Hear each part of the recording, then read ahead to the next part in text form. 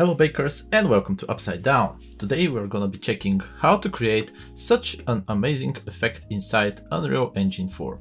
As you can see, it's a very interesting effect where we have a geometry, and when we look through we can see the outline and the world that we have created in a different way.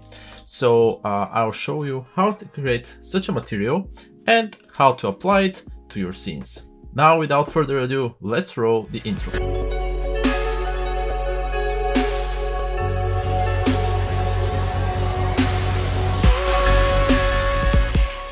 So first, let's have a little bit more look into the material and how exactly it works.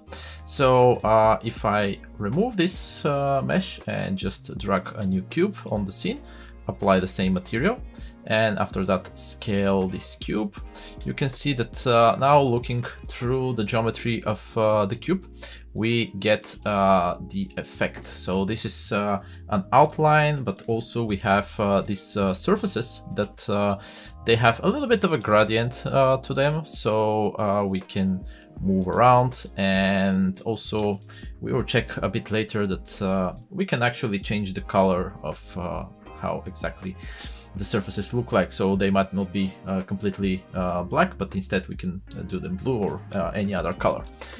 Now let's go back and get a sphere on the scene and start working on the material.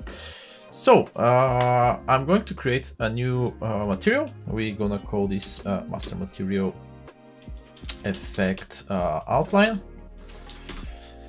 and let's open this one in here. So first thing that we're gonna start is to change the type of the material. So in order for us to be able to look through the material, we need to have a translucent version of it. So by default we have the opaque, but we're gonna change that to translucent. And now the next step that we're gonna do is start building the logic behind it. So we're gonna start by taking the scene texel size. What this node does is, if you know about the texel size, it's basically allowing us to say what is the texture density, like how many pixels and everything we have in height and width.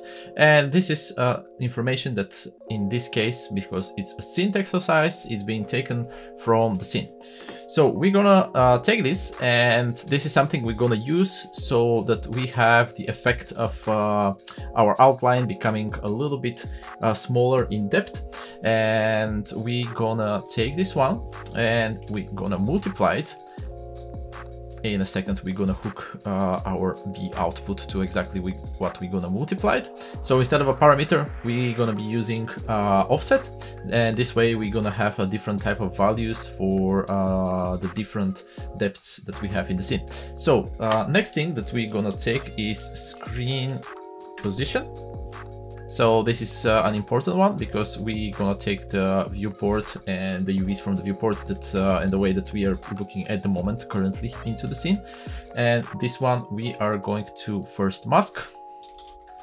Let's make a component mask. We just want two of the channels, so just the red and the green one.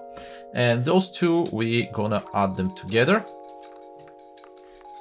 And then we also would like to get the scene depth. And that's pretty much everything that we need in terms of logic so far. So if we hook this thing into our emissive color, you will see that everything will become like super bright, because at the moment our values are like all the way up, so everything is just completely emissive. So we're gonna need to start adding a little bit of values. In order to add more depth, as I mentioned, to the scene, we're gonna make 4 copies of this. So just 4 copies like that. And as I mentioned earlier, we're gonna use a blur sample offset. And here on the blur sample offset, we have different values that are already preset. So if we want, we can of course set up parameters and do these values on our own. If we want to do this, we just gonna need to use a vector2 parameter. So it's going to do pretty much the same as this one. But here we already have this function. And if we would like to edit it, we can actually double click and come over here and do all the edits that are needed for us. So I'm going to just grab all of this and hook them into B. Like that. And now we need to start adding all of this together. So the first two are going to be added together, and then the second two as well. And then we're gonna add those two together also. And what we need is to grab one of these, because now this is the logic which is for our outline. So we have a different size of outlines for the depth depending on the scene. And then we're gonna make this one, which is going to be for the base. So after we have our scene depth, what we're gonna do is we're gonna multiply it.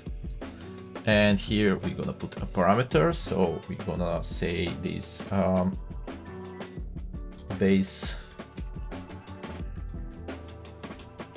emissive. So this is all the surfaces that are not the edges, how emissive they should be. And we're gonna subtract this. So I'm gonna make it on -4. And then we want to get all of this and add them into B. And this thing is going to go here into color. So you can see that already we are getting a little bit of a weird effect, I would say, looking into the viewport, but we will now have a look how it looks into the scene. So let's save this and apply the material onto our sphere. So as you can see, we get a very, very bright scene at the moment. So we already have the effect that this sphere is translucent, we see through it, but we have this very bright effect which is happening across the whole scene. So what we need to do is, here you can see that on B we don't have a parameter, so we can just create a vector2. And I'm just going to leave it on 0, hook it up over here.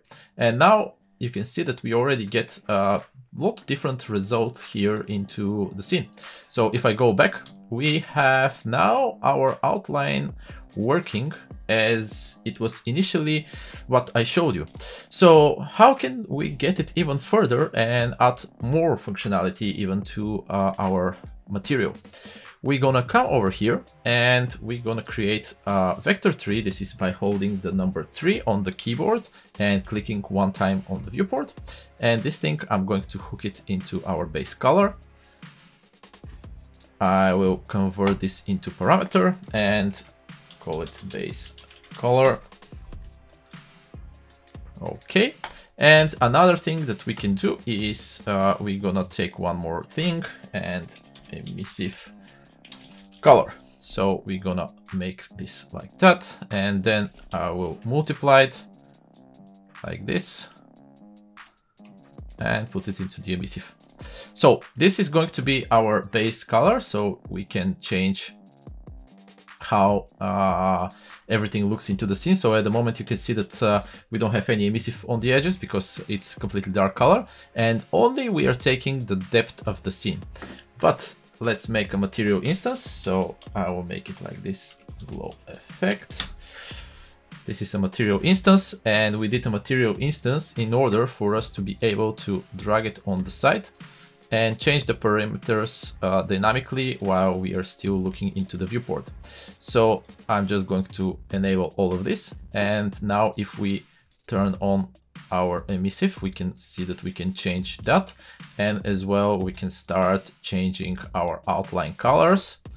And also, if we change the base, we can start changing the base planes and what colors they are. Thank you for joining me in today's video. I hope that this tutorial was useful for you. Subscribe and follow my channel for more tips and tricks regarding game development.